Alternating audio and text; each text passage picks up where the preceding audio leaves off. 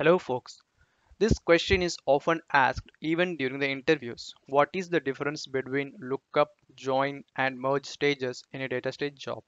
In order to understand the key difference between these stages and the scenarios where these stages can be used in a data stage job, we will start with exploring the functionality of a merge stage, then trying to simulate the merge behavior using join stage and lookup stage separately. By this way, we can understand the various limitations and uses of each stage. I have created a job using merge stage. It has one master dataset input and corresponding output dataset link, two update datasets input, and each update datasets link has their respective output reject links. Remember, a merge stage should have one master input link, one master output link, any number of update links, and each update link can have its own reject link. Master link cannot have a reject link in a merge stage. All the input datasets have the common unique column line. So I have used line as my key column in the merge stage. The rest of the values are the default ones. Here, the sort order option is used to define the output data sort order. If the value is descending, then the records will be stored in descending order of the key column. The default value is ascending. The option unmatched masters mode can have any of the two values, keep or drop. Default value is keep. In this case, all the records from the master dataset will go to the output dataset even if there are no matching records in the update datasets. Drop option will not write the unmatched records from the master dataset to the output dataset. I will show you the result of drop option after few slides. Under link ordering tab, I have arranged the reject links to be assigned to the respective update links. Under the output tab, I have mapped the necessary columns from the master and update datasets to the output datasets. Here I have shown all the records that we have in each input dataset, output dataset when keep option is used and the reject datasets. As you can see, the values from update datasets have been assigned to the matching records of the master dataset in the output dataset.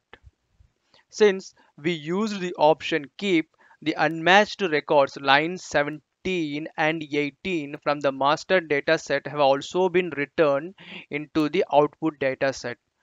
The records in the update datasets which didn't find any match in the master dataset, line 19 and 20 in update 1, line 19 and 22 in update 2 were returned into the respective reject datasets.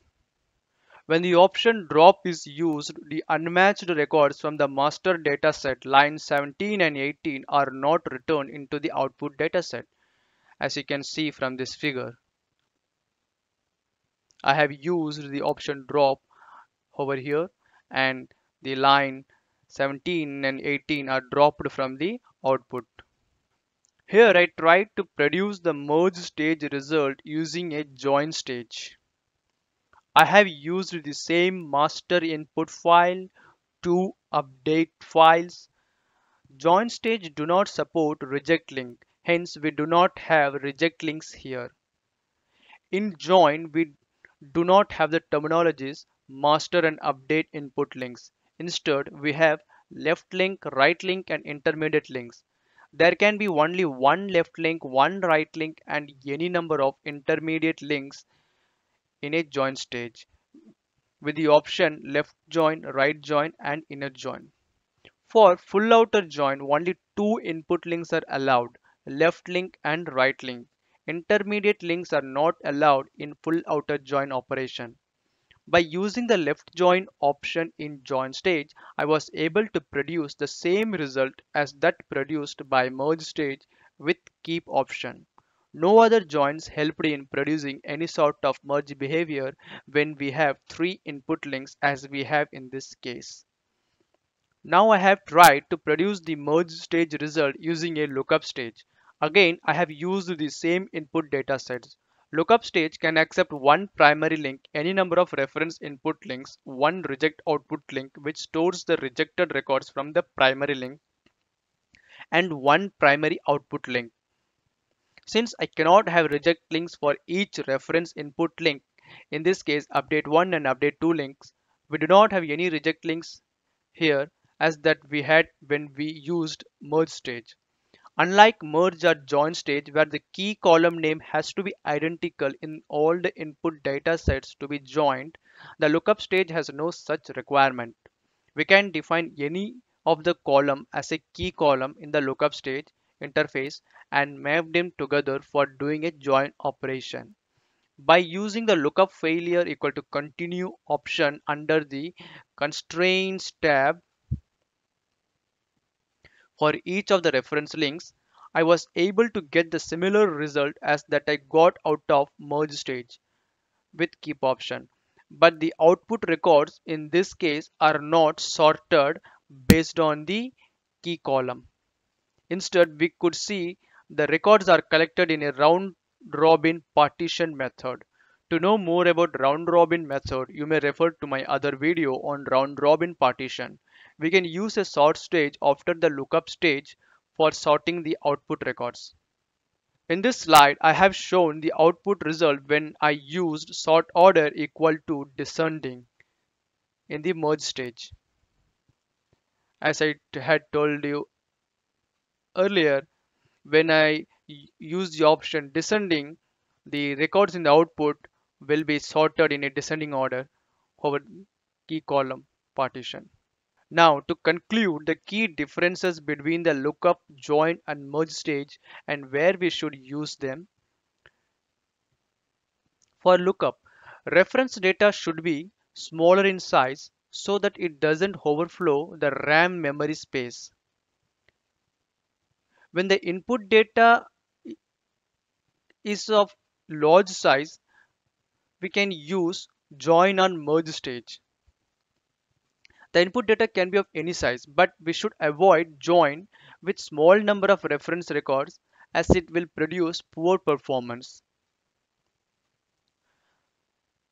The key column names of input data and reference data need not be same in lookup stage, whereas in join and merge stage, the key column names should be identical in all the input data sets. Lookup stage should be specifically used for doing a range lookup, validating a row. If there is no corresponding entry in a lookup table to the keys values, you can output the row in the reject link.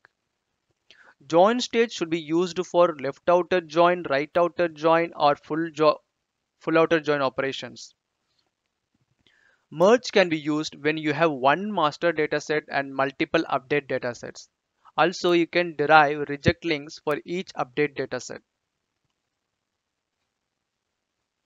In lookup, you have multiple inputs, one output, and one reject link. Whereas in join, you can have multiple inputs, one output, and no reject link. In merge, you can have multiple inputs, one output, and multiple reject links.